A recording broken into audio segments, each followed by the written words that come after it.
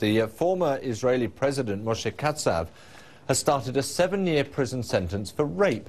The 66-year-old, who served as president from 2000 to 2007, was also convicted of 2 counts of sexual harassment. Well, on his way to jail, he denied the charges once again. He told reporters the state of Israel was executing an innocent man. Our correspondent in Jerusalem, Moira Davis, has been giving us the background to the case.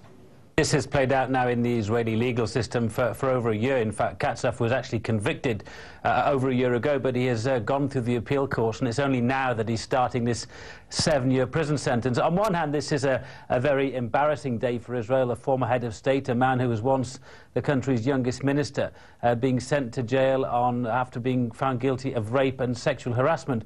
But equally, many Israelis say it's a day their country should be proud of, that a man who had, even though the great and powerful, can be taken to court for serious sexual crimes and convicted. Of course, there aren't many countries in the Middle East where the crime of rape is even acknowledged, least alone that somebody can be convicted of it. So it's on one hand an embarrassing day, but also a good day for the Israeli legal system. Katsav, as I say, had often been offered a plea bargain, actually, in which he would not have had to go to jail, but he chose to fight his case in the courts. He lost. There were 3 cases against him, 1 of rape, 2 of sexual harassment, and the former president is now beginning this 7-year prison sentence. And we understand that he's also being placed on suicide watch because of the state of his mind.